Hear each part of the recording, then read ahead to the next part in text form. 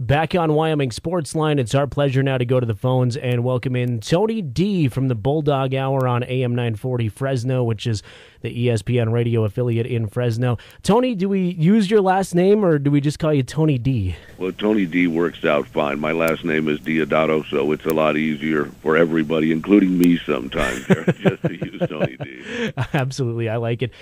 Tony, it's about 20 degrees and snowing in Laramie right now. I'm guessing things are a little bit different in Fresno? Yeah, it's close to 70 degrees and sunny. We had some rain earlier in the week. We hope to have more at the end of the week. As I'm sure you guys are aware, we desperately need the moisture, but it has not really even been winter yet this year. So that's good news now and bad news in just a couple of months. Tony, as we look ahead to this Wyoming-Fresno State game coming up here in a little bit tonight, one of the most wild games, I think, in the Mountain West Conference so far this season. Last time these two teams met, went to triple overtime in Fresno. Somehow Wyoming sneaks out of there with a win. Do we expect it to be that close again? Should we look forward to more overtimes this time? The Bulldogs certainly hope that they have the same opportunity, Jared, they did here. We had mentioned that game, of course, which was played in mid-January.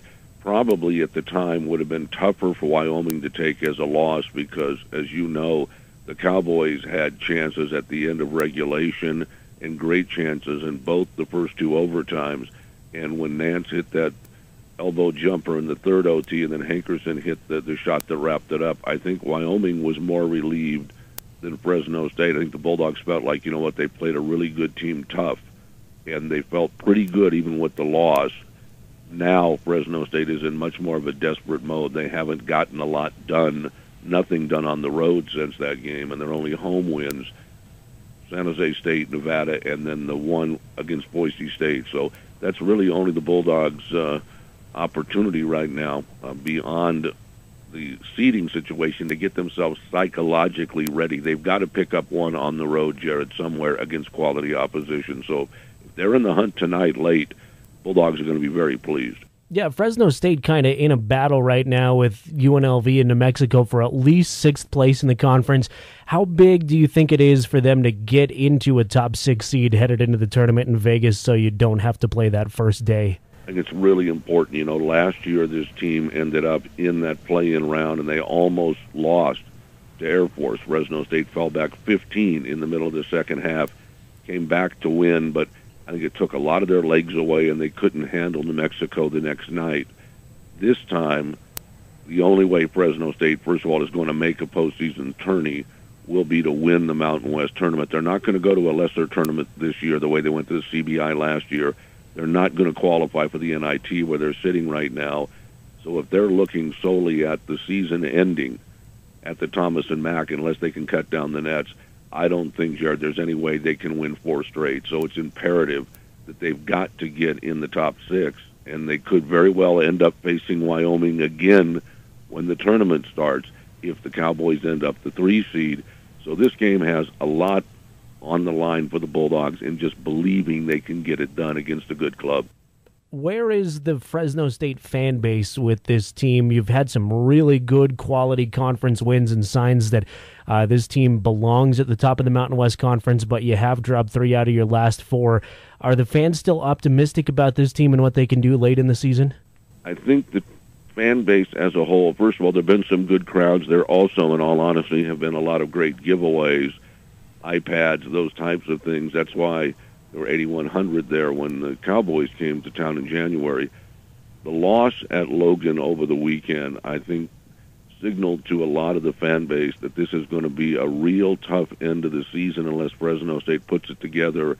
We've talked on the air over and over again about cohesion or lack thereof, the constant changing this year where you had guys suspended, some guys have left the program, you had Guerrero come back now.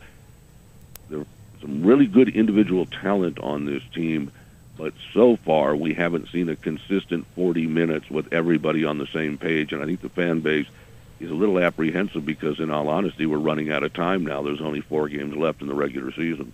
What's kind of the buzz like about Wyoming out that direction? Is there much talk about this team, and in particular the return of Larry Nance Jr. tonight? Well, there's no doubt that topic number one in all forms of media here about whether the Bulldogs are going to be able to handle Nance. The assumption is he's coming back tonight, and of course you would know well. Are you guys pretty much sure he's going to be playing tonight? He's listed as probable, so we're assuming so, yeah. Yeah, and so the Bulldogs are worried about Nance. They've had trouble with him, obviously. I mean, he suffered that terrible injury against Fresno State last year in Laramie.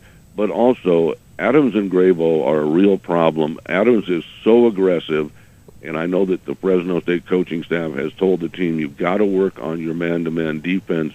You've got to keep Adams away from the bucket because he is such a tough matchup, and they've got to stop Gravo from shooting open threes. You know, he had one open three that could have won that game earlier in the triple overtime matchup. So the guards are just as much a worry. But naturally, Larry Nance Jr. is always job number one, and I know the Bulldogs figure they're going to see him tonight. Rodney Terry, the Fresno State coach, said, as a senior, we know that Nance is going to be out there.